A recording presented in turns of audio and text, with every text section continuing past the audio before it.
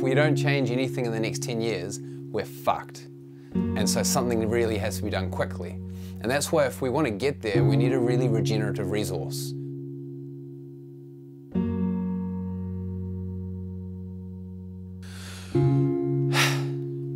Let's be honest with ourselves, eh? The amount of wildlife around the world and species that are going extinct, the amount of plastic that's turning up in our oceans, the amount of waste that's landing up in our landfills, is all little pieces of the puzzle that are just screaming out at us to tell us that we're not doing things correctly. And if we keep going down this path, in 10, 20 years' time, we're going to be living in a garbage dump. My name's Antoine, and I've been in the building industry for 10 years now. The building industry accounts for about 30% of our annual carbon emissions and is a really big driver of the petrochemical industry. In New Zealand, we're trying to reach carbon zero by 2030. But if we want to reach a carbon zero industry, we need a really regenerative resource to get us there.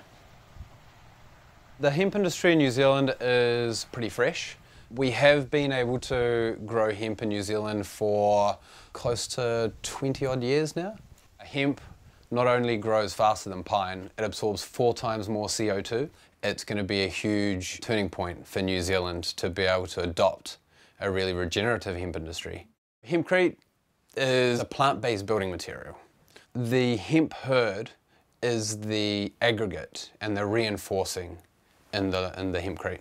It's like wood chips basically, and it's really high cellulose, which means that when you mix it with hydraulic lime and water, it makes a really lightweight composite material, which is then casted around your structural timber frame. The most important part is to compact against the shutter, because that's where usually all the cavities end up. Nice.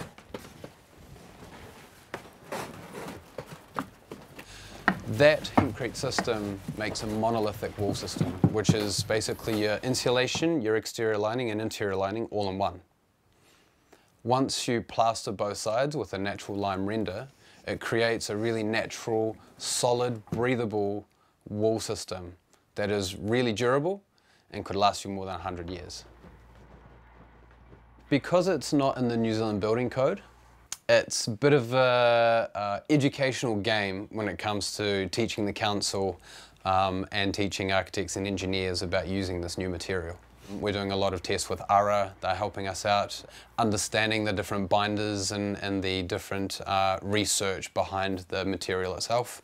And that's the way we're going to introduce the building material into the building industry. I'm Dr. Kerry Mulligan. I'm a lecturer in the Department of Engineering and Architectural Studies here at ARA. Today we are carrying on with some of the testing that we started yesterday to develop a binder for the hempcrete. So we're looking at getting local materials to build with. So this is the hempcrete, so we mix up the hemp with the binder in the concrete mixer.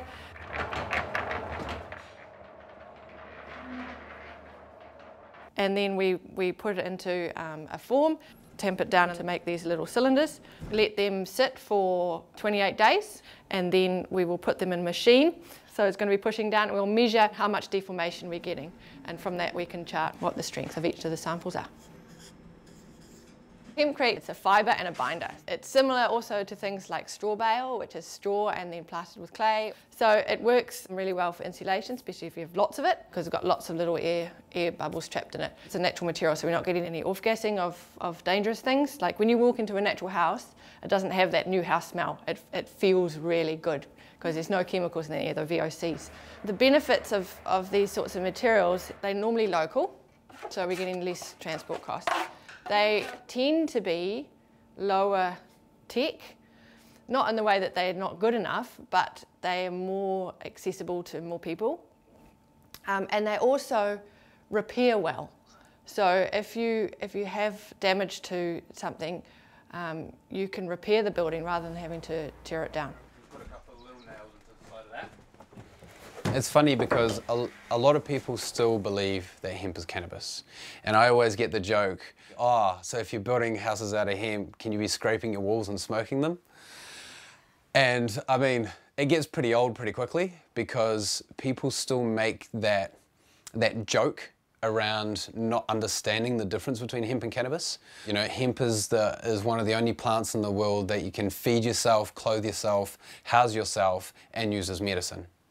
So it is a super plant. Hemp has the ability to be able to project us into the future, into a sustainable future really quickly. There's some small steps that people can take to reduce their carbon footprint and live more regenerative lifestyles. Living in tiny homes is definitely a good start. Living in tiny homes reduces your costs.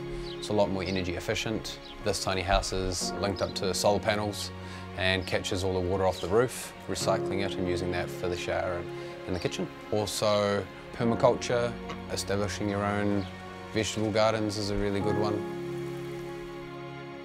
Because of this one plant that has tens of thousands of different uses, if we can find and develop the technology to be able to use this plant to its maximum potential, we can fully achieve a sustainable future that we all dream of.